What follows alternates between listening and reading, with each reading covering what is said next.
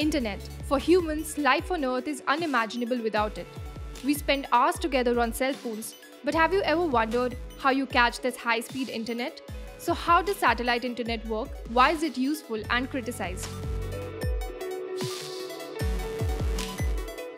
Very high-speed internet everywhere on Earth, including the out-of-coverage areas or blank zones, is the promise of satellite internet. Three factors are necessary: a ground station connected to the global internet network, a geostationary satellite, and a dish installed at the subscribers pointing towards the satellite. With each search on the internet, the dish sends the requested data to the satellite, which in turn sends it back to a transmitting or receiving station itself connected to the internet.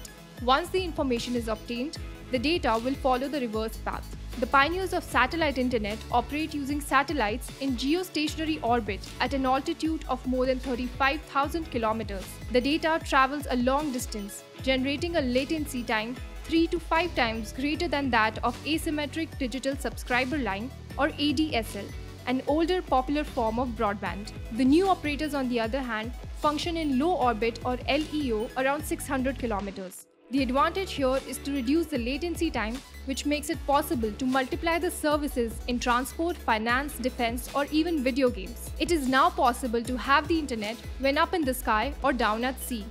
On the other hand, this requires sending many machines in low orbit.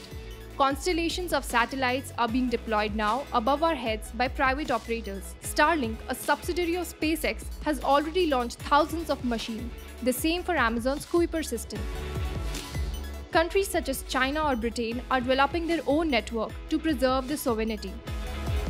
These responses to an explosion of internet needs are attracting criticism.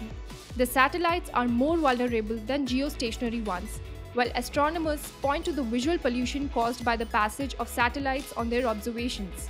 NASA fears the proliferation of satellites will raise the risk of collision in space.